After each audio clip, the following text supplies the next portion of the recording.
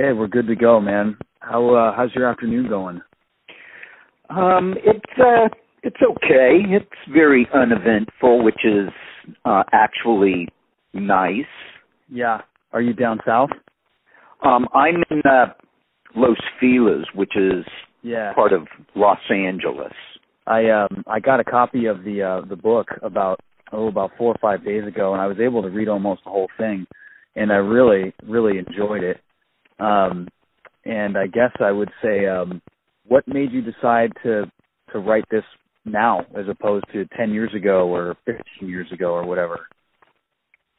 Well, I had actually been prodded into doing this by a guy named Brendan Mullen, who I dedicate the book to. He's one of the people that I dedicate the book to, just due to the fact that he is a stud Prince rocker and a hero. He's the guy that's responsible for the L.A.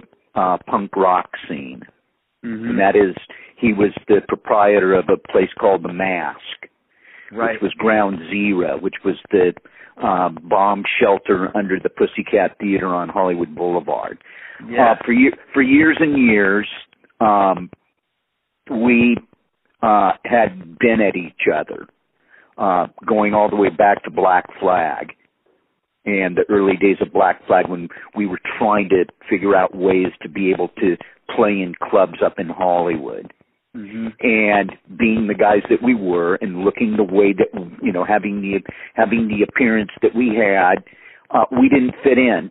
And because of this, Brendan was like, I don't want to talk to you guys. Mm-hmm. You know, I don't blame him, because of the way that we went about trying to get him to allow us to play his club. Right. We eventually, and when I say we, I had been asked to come back into Black Flag to play a couple of shows with them, and one of the shows happened to be up in San Francisco. And that particular show at Mabuhay Gardens is with Geza X and the Mommy Men.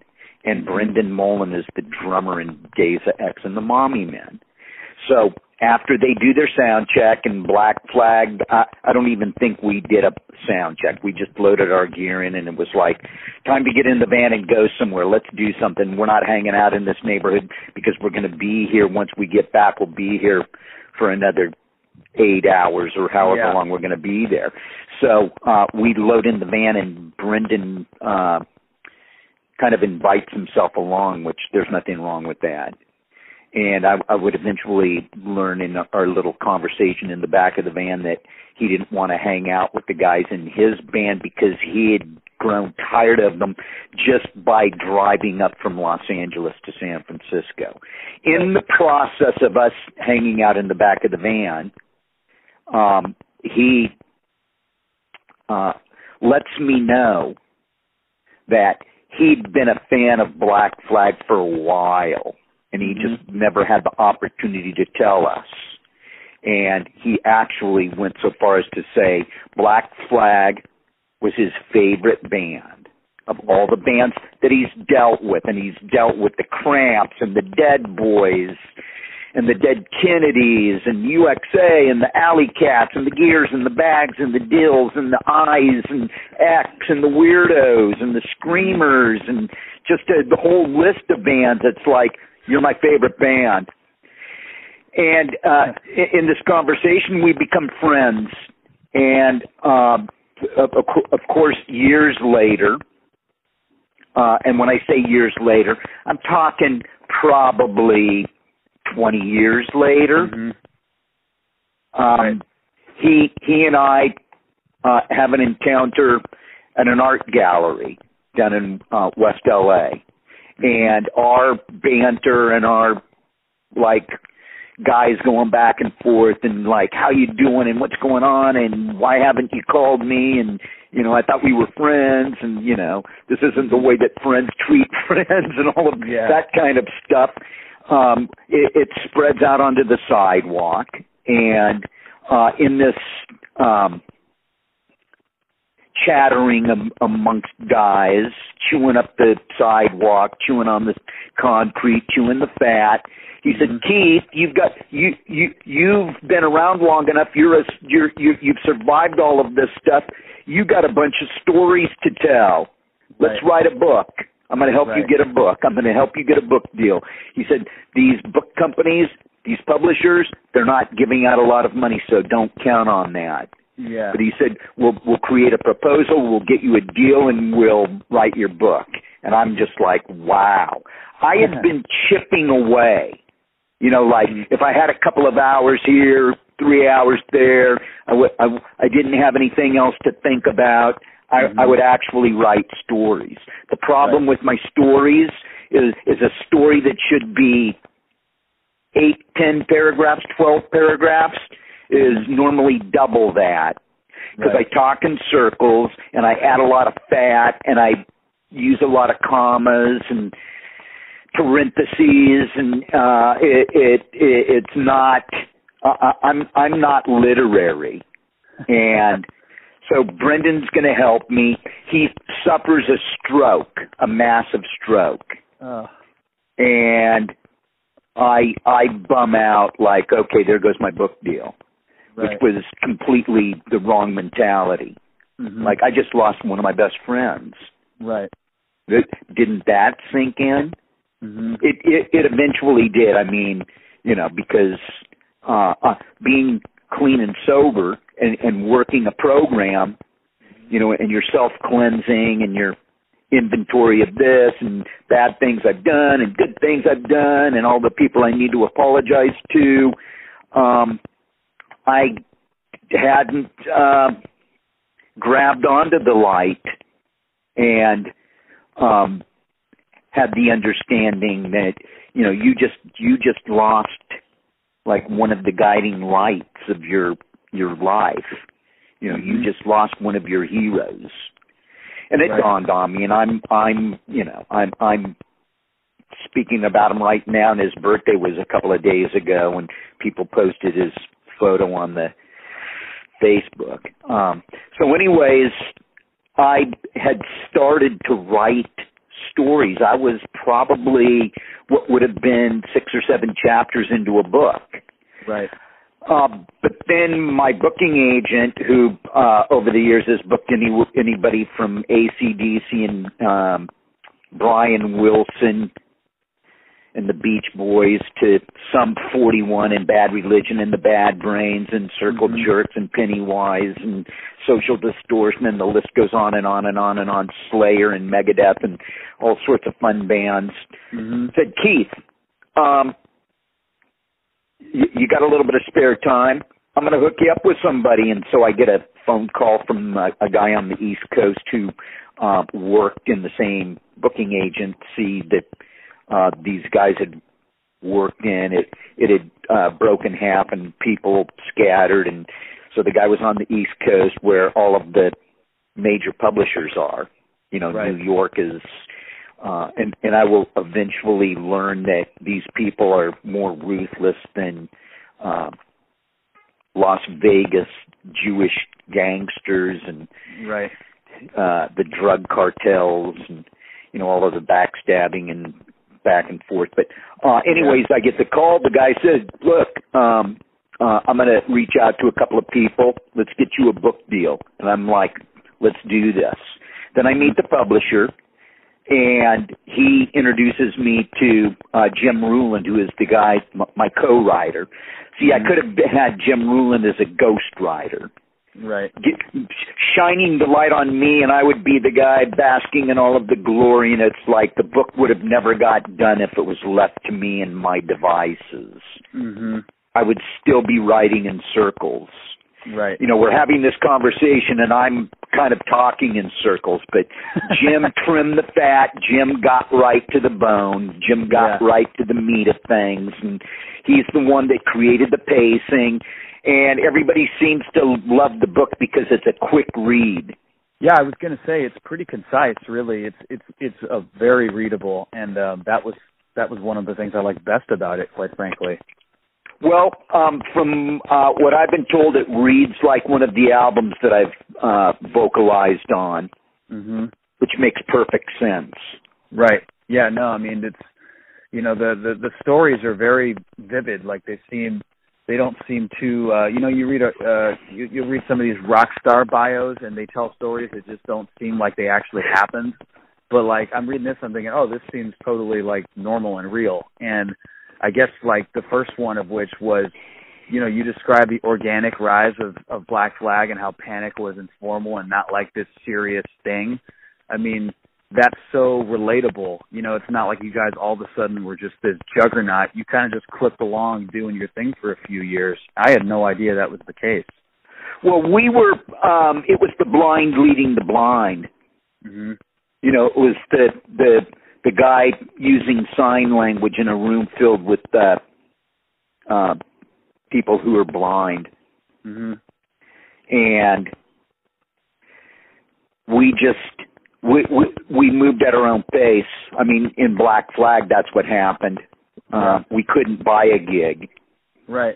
We didn't know how to approach people at clubs and say, hey, here's a cassette of some of our songs. This is what we sound like. This is what we're about. We didn't have that wherewithal. In the Circle Jerks, it was completely different. But also, we kind of moved at our own pace. But we got caught up in a like hurricane, whirlwind, typhoon, earthquake, forest fire of just stuff flying everywhere. Right. Because we even though we were moving at our own pace, our clip was really fast. Mm-hmm. Yeah, it seems like the Circle Jerks all of a sudden were just, in it. It didn't take you guys 3 years to put out the first LP sort of thing. Well, also with Black Flag, we sat around rehearsing quite a bit. Right. And not really talking about any kind of strategy or did you happen to read the first 50 pages of the punk rock manual? This is what you do. This is what you wear. This is how you behave to get from point A to point B. Right. Yeah, we didn't have that. Yeah. We didn't look like that. We didn't act like that. I mean, I did a bunch of drunken, goofy, silly things. Mm-hmm.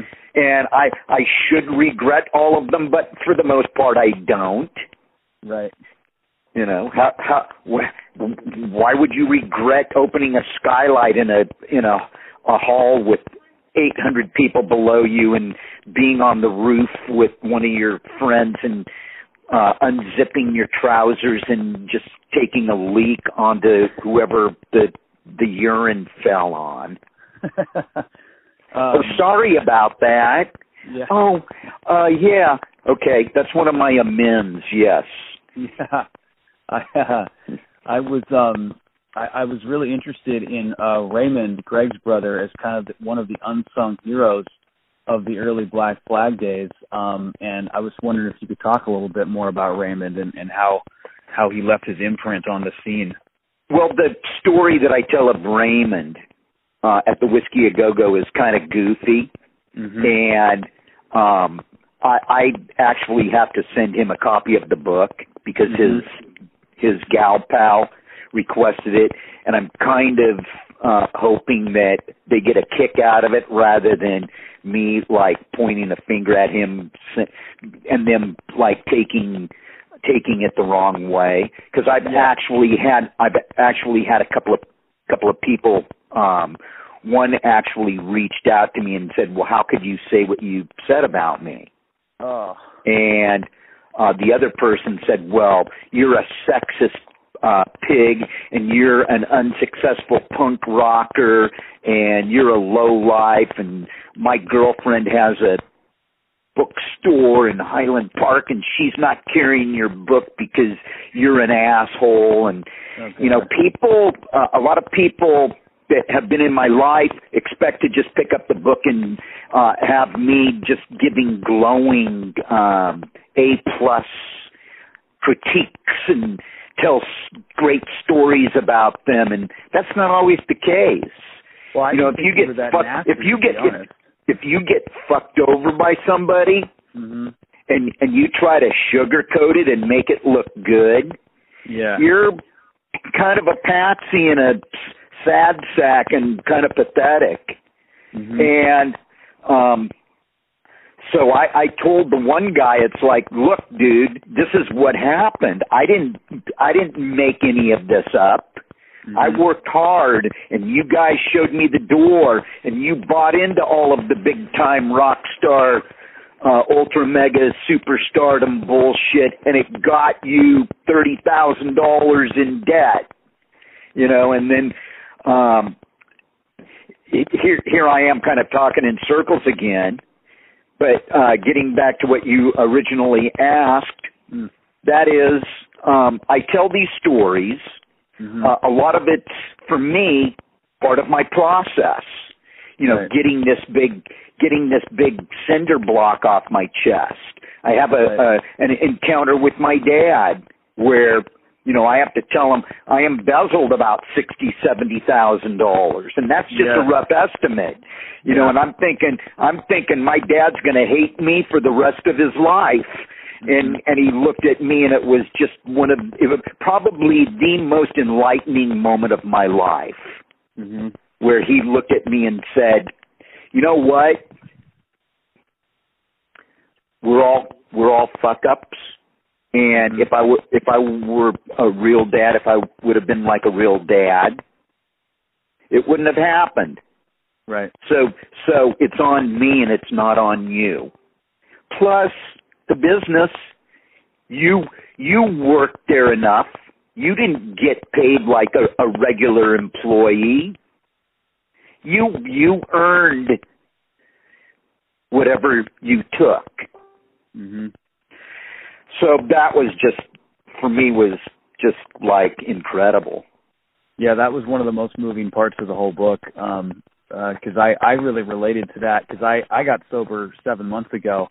And I'm a band guy. I actually play guitar in this band, Terry Maltz, that I think has had some contact with Off over the last few years. Okay. And, yes. And I went on my first European tour like 6 months ago with Terry Maltz, 1 month into my sobriety. And the way you were talking about, you know, jumping back into the touring circuit a month into it and making your amends and working these steps after hitting rock bottom, I really, really related to that. And Didn't you find like a new clarity and a new lease on life and find yourself having way more energy and, like, you know, let's do this, guys. Yeah. Now it's time for, you know, I'm stepping up. Let's, you know, fucking pumping your fist, going, fuck yeah, let's go. Yeah, just not feeling like shit all the time, and know, it helps your anxiety and all this other stuff, and just I mean, I totally get what you were talking about in that chapter, especially. That was really strong stuff in this book. That was good. Well, we need to go back to who we were originally talking about, and that's Raymond Pettibone. Yeah. He could have been like a right-hand man. People will say Chuck the Duke was the heart and soul of Black Flag. Greg Ginn was the brains. Greg Ginn was the businessman. Greg Ginn had the plan. But Raymond was not only responsible for the name, but also for one of the most iconic rock images ever, and that would be the wavering 4 black bars that equates to a black flag. And the black flag to some people means let's blow shit up, let's fucking kill people, let's set things on fire, let's fuck up the government. And for some people it just means, hey, you know, we'd adhered to all of these various rules throughout the years. Let's create some of our own rules. You know, and that equated to freedom. And that's what we were doing. It was more about the freedom. We knew that what we were doing wasn't registering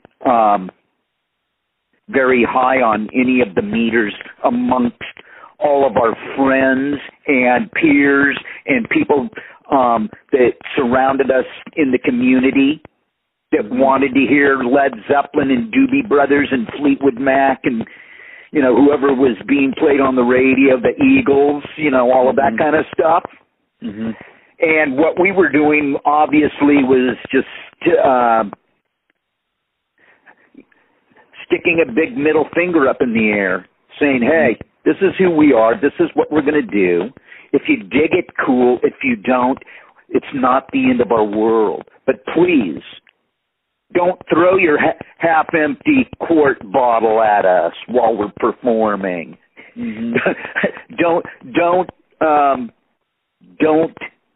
try to set our van on fire while it's parked in the parking lot next to your clubhouse.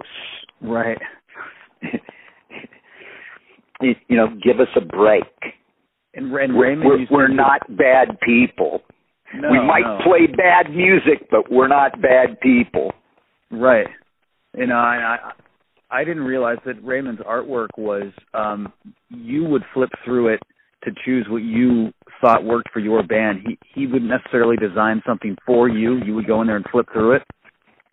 He created the artwork, and we created whatever flyers we created based on whatever piece we chose out of his stack of artwork.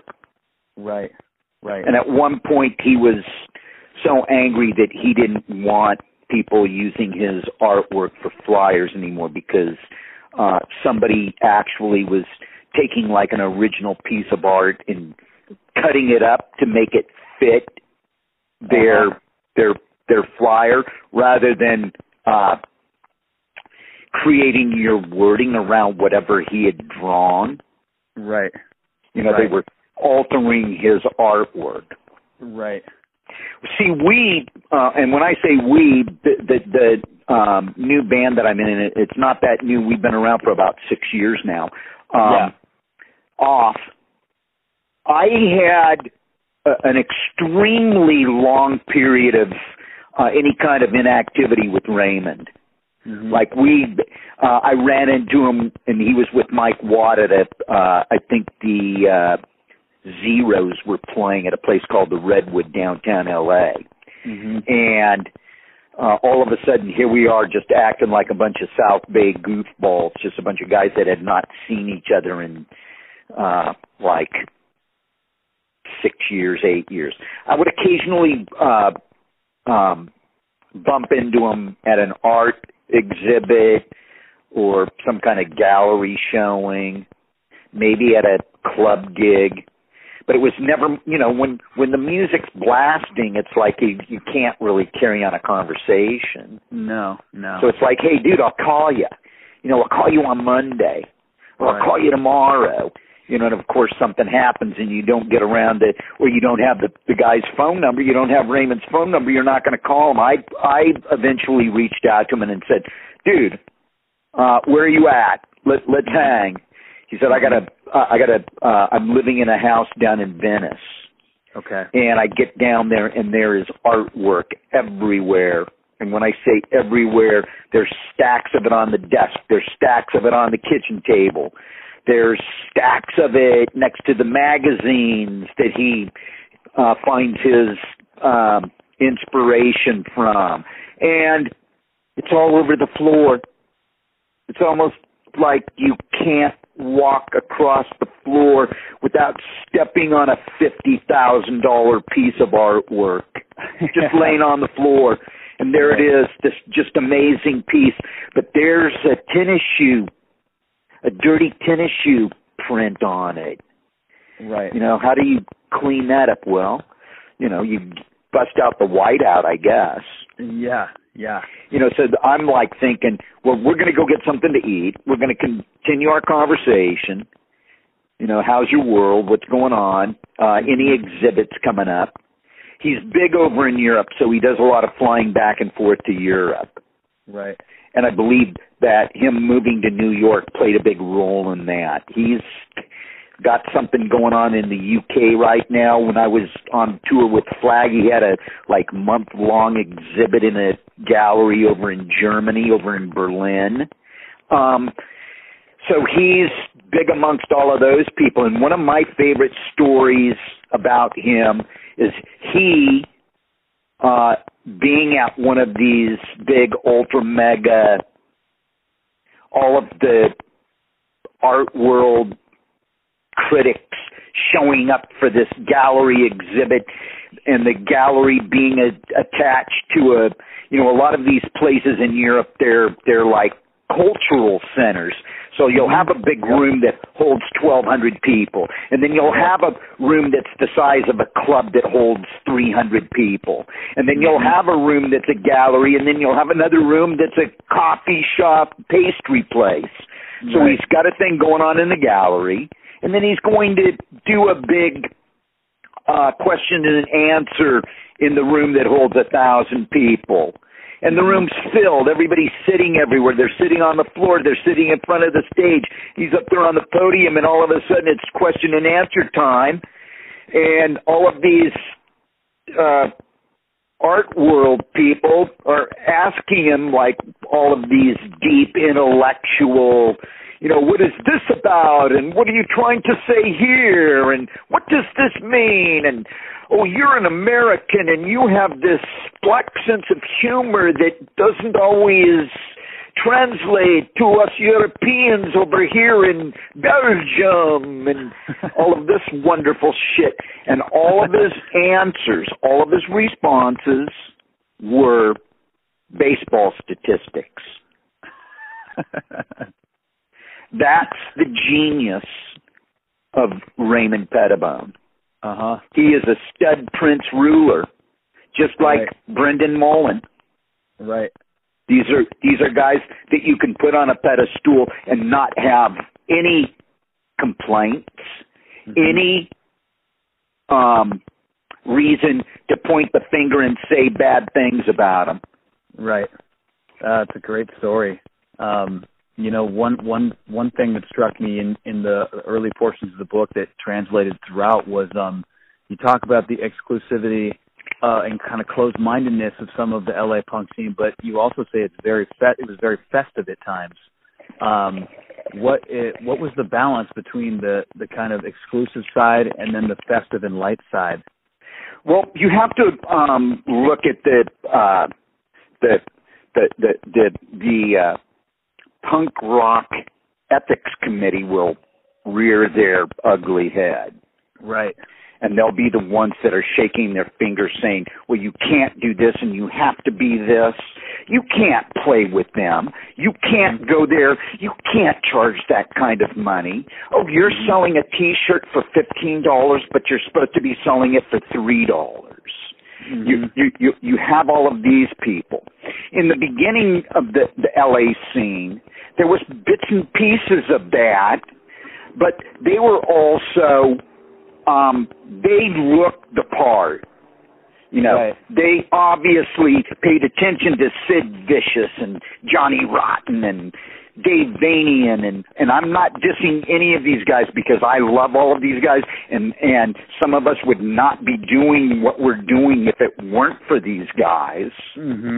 And so all of a sudden, here's the fashion. You got to make this fashion statement. And we weren't fashion guys. We looked like we were wearing hand-me-downs, and we made our statement based on whatever was on sale at the Goodwill. Right. And so you have these guys from the beach, which would be us, showing up, being surrounded by a lot of these other people. They didn't understand or know who we were. I mean, actually, in the beginning, we knew some of the girls that were going out with some of the guys in some of the bands, because some of them were South Bay girls, but they were running away from the South Bay and embracing what was going on up in Hollywood. Which that's a great thing, and they're really great people, and I love all of them, and I have nothing but great things to say about them. so we had we had a foot in the door because of knowing these gals, and we would eventually change everybody's mind about us, the hive mind, the collective mind. We're at a party and we get a chance to throw the Nervous Breakdown EP on the turntable, and everybody at the party took like 3 or 4 steps back. Like, what is this? Right. We had some of our favorite people, some of the people that we looked up to, some of the people that we actually grew up with happened to be in the room. Brendan Mullen being one of them. Right. The influential big players on the scene were in the room when we played. When the 4th song was finished, I was pulled aside by a guy named Claude Bessie, who would be better known in our circles as Kick Boy, who was like the main writer at Slash Magazine, which was very influential. Right. And he looked at me and said, "You weren't supposed to make that. Yeah. Is that really you?" And from that point on, everybody knew who we were, and we started to like move up in the ranks. Right. I was going to say that first EP is so incredible. I mean, it must have just blown people's doors off. It looked that way in this room. People were just kind of gasping, like, "What the fuck is this? Yeah. You guys made this?" You know, we looked like this ratty-tatty, like we would be, we would have attended Woodstock. Right. Where we would get in the Volkswagen van and follow the Grateful Dead wherever they went to play. And that was Greg Ginn, actually. Yeah. He's a deadhead. Notorious deadhead. And I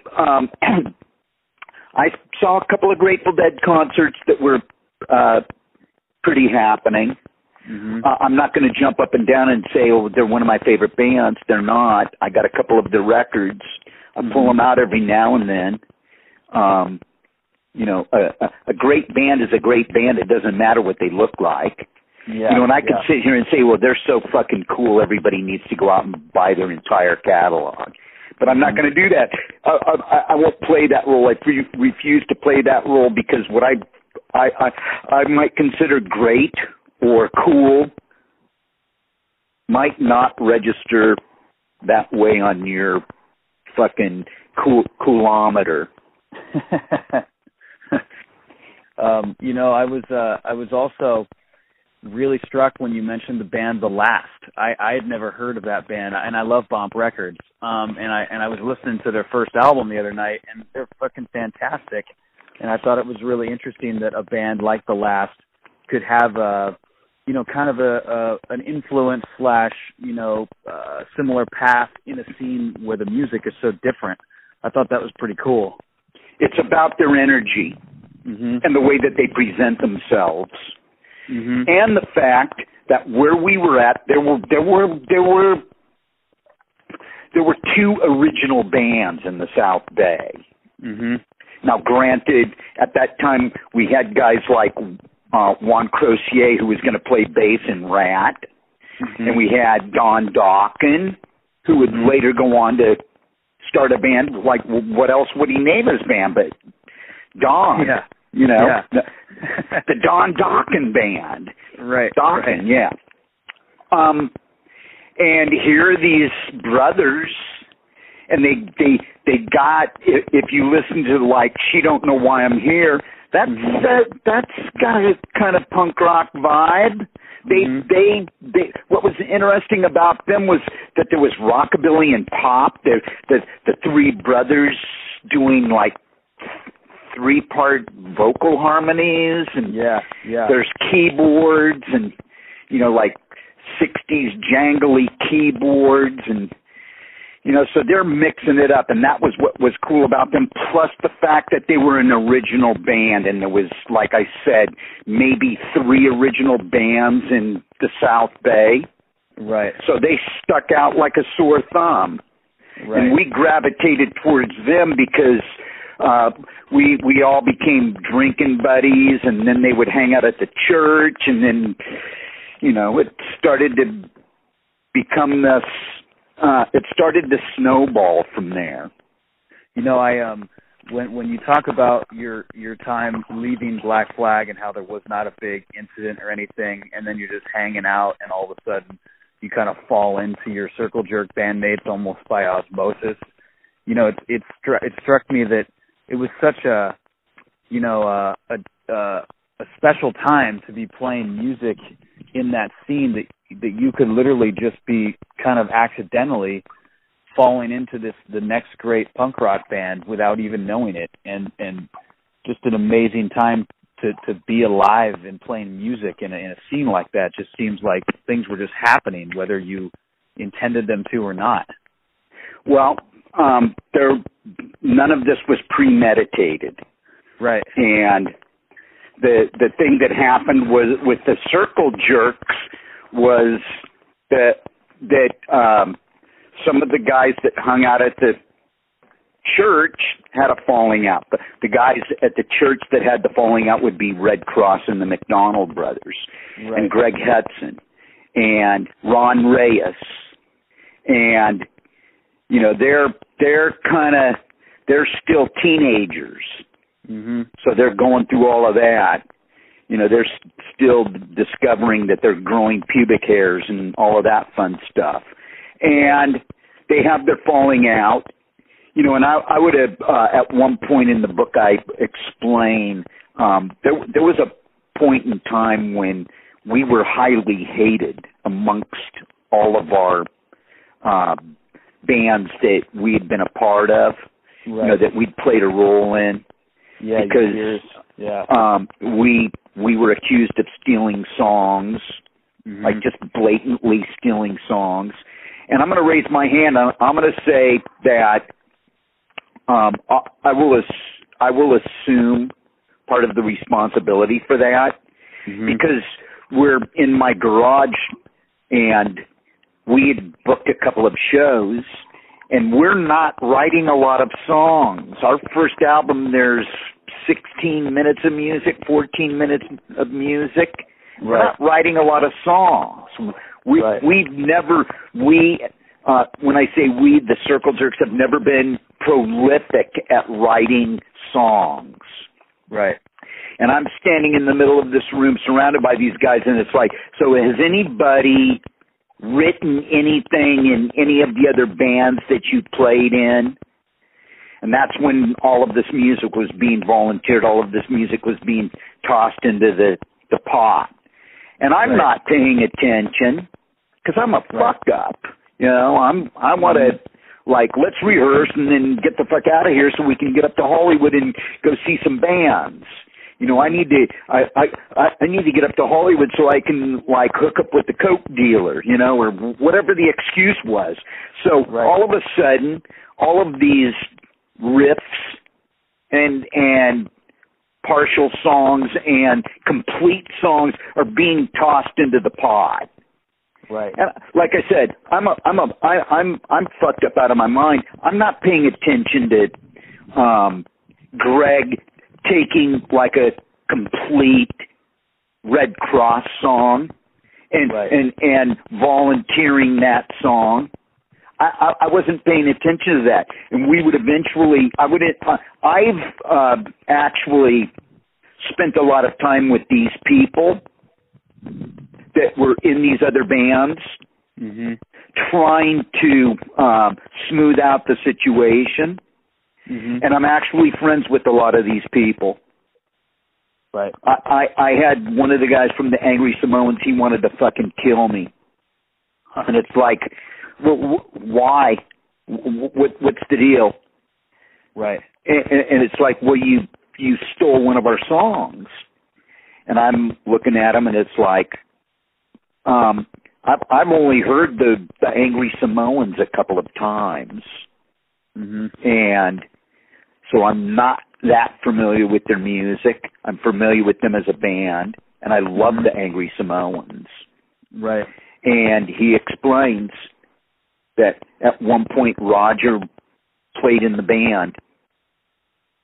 And I said, well, that explains it. Let me tell you what happened. Right. I didn't purposely swipe your song, so why do you want to, like, punch my face in? Here, have a beer. I got a little bit of cocaine. Here, take a little hoot. Right. You know, and we became drinking buddies and cigarette smoking buddies and pizza eating buddies, and you know, it was all good after that. They, I think, got some kind of royalties for whatever the song was. Right. You know, and I just stopped paying attention to all of it. I was just like, I started hanging out with all of these people. I'm playing in a band with one of the guys who, I said, so, you're not accusing me of stealing your song, are you? Because the guy that volunteered the song played in your band. Right. And I would eventually find out that when they were, when Greg left the band, they were breaking up. Right. And the brothers told Greg that you can use whatever we played, however you want to use it. So, anyways, what were we talking about? That was basically it. I was going to ask next about, you know, you guys didn't really tour when you were in Black Flag, but when you finally, you know, got it going with Circle Jerks and you got the decline, you know, of the West Civilization going, you kind of use that as your business card, you head back east. What were your first impressions of going back east for the first time and seeing punk rock on the opposite coast? I mean, what was that like? Well, we were just more blown away by the situation and the opportunity that was presented to us. Mm-hmm. Because we had a thing happen, like, I believe it was 2 or 3 nights before we were supposed to leave, mm-hmm. where our drummer goes out. He busted his hand, right? Well, he, like, broke knuckles on both hands. Right. That doesn't work for a drummer. No. You know, it might work for a vocalist. Uh-huh. Or like a doorman or the guy that works in the lobby of the hotel and, you know, takes everybody's luggage to wherever it needs to be taken. That doesn't work for a drummer. No. Like, are you fucking kidding? You know, 2 or 3 nights before we're supposed to leave to go out and do one of the biggest things that we've ever done. Right. And so we, I'd call up a friend who played drums in the Plugs, a guy named Charlie Quintana, who would later go on to play with Bob Dylan. Okay. And Cracker and Social Distortion. Just a, like, really great guy, great drummer, totally happening. We had a rehearsal because he was familiar with us. He knew who we were. He'd heard our music. I believe we'd played with the Plugs 2 or 3 times. So, you know, he was fairly familiar. So a rehearsal. The next day we fly to New York. Just flying somewhere to go play music. Whole new experience. Right. You know, it didn't even matter who we were playing with. Right. It didn't even matter where we were playing. We were just going out there. You know, we got picked up at the airport in a limousine. It's like, that's not supposed to happen to punk rock people. That's not supposed to happen to people that play this kind of music. Right. You know, and then we also walked in on a solidarity meeting at the Irving Plaza in New York, which was very interesting. We also got to experience a 12-year-old Harley Flanagan playing drums in the Stimulators. Right. We also got to hear and experience and hang out with early incarnation of the Necros. Mm-hmm. And we also got to experience the wrath and zany craziness of Cheetah Chrome. Right. And we also got to hang out with Minor Threat. Yeah. So it was a very interesting and fun-filled whirlwind extended weekend, right, kind of thing. And didn't you met John Belushi, right? I mean, I read that and I was like, whoa, that's a story. Well, we met John Belushi, and he asked us if we had any singles because he wanted to put one in the jukebox at the bar that he and Dan Aykroyd owned over in the meatpacking district. That's an incredible story. Well, and he also asked us if we would be interested in playing on Saturday Night Live. Because at that time, the all of the actors and actresses, the performers, they were allowed to, put their 2 cents in as to who were the musical performers, right? On that particular night, and he was responsible for having Fear in the studio, and that pretty much killed it for anybody else that John Belushi wanted on the show. Right. Right. Damn them.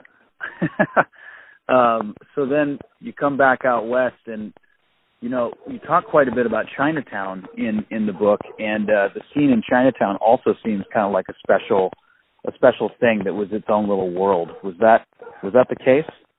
It was very much its own little world because there's a square where everybody gathers and figures out what they're going to drink, what they're going to purchase at the liquor store, who's smoking what, who's smoking who's got this, what drugs do you have.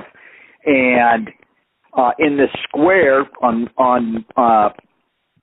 one side of the square is Madame Wong's, which is pretty much if you play this form of music, you don't get to play here. Right. And then you have the Hong Kong Cafe. Right. It's kind of like a scene out of like a Clint Eastwood, one of the Japanese samurai movies where on one side of the street you have one family and on the other side of the street you have another family. Right. Like for a few dollars more, a fistful of dollars, or fucking Rochemont, or some Japanese, some Kira Kurosawa kind of thing. This is all new wave and stuff over at one, and then punk at the other, right? Well, it was pop and new wave and roots music. And then at Madame Wong's, it would be a little bit new wave, but for the most part, it was punk rock. Right, right. And were these? So if you played one place, actually, right? Were they run by actual, Asian families and business owners? Madame Wong's was run by Madame Wong, right? Esther Wong, and the Hong Kong Cafe was owned by another Chinese family. Asian American family. Right. How politically incorrect am I here? No, I think you're good. Just correct me if I'm wrong, or don't even bother because it is what it is. Yeah. So you could play one, but you couldn't play the other. Right. And occasionally the lines would get crossed. Right. I mean, I saw the Los Lobos and the Blasters and Plimsolls and the Bags play at Madame Wong's. Right. And I believe the night that the Bags played, Nicky Beat, who was also, not only was he the drummer in the Bags at one time, but he was also the drummer in the Weirdos, was physically thrown down the stairs. So as we were getting ready to go in, here comes Nikki Alexander rolling down the stairs. Right. It was very comical. Yeah, so eventually Madame Wong's would not only have Madame Wong's East in Chinatown, but you would also have Madame Wong's West down in Santa Monica. Right. And I happened to catch an Australian band play at Madame Wong's West, a band called the Lipstick Killers, who originally were called the Psycho Surgeons. Okay. And they were amazing. There's actually a live recording. Virgin Records put it out of them playing at Madame Wong's. It's a board recording. Right. Board to cassette. Yeah.